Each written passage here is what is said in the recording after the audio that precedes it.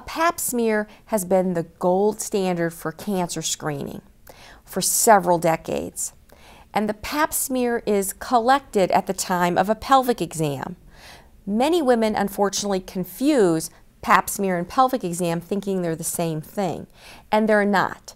A pelvic exam is when the physician examines the external genitalia, inserts a speculum into the vagina to open it up to take a look at the cervix.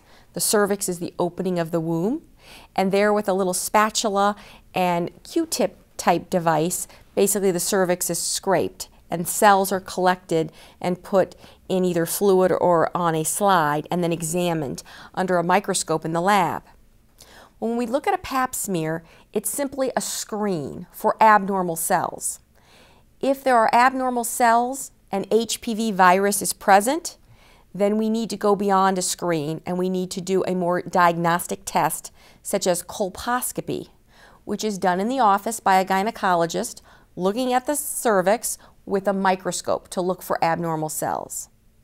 If there is no HPV and the PAP is mildly abnormal, this could be due to other types of infection, or in women over age 50 is commonly due to lack of estrogen and vaginal atrophy or thinning, making those cells look abnormal. And so many times if there's no HPV, we'll actually give vaginal estrogen and then repeat the PAP smear.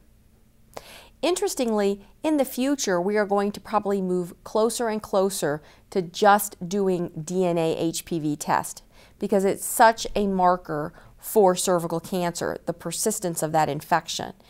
And a PAP smear is not a diagnostic test, it's simply a screen. And if there's something wrong with the screening test, be it positive HPV and or abnormal PAP smear, we usually need to go on for further evaluation.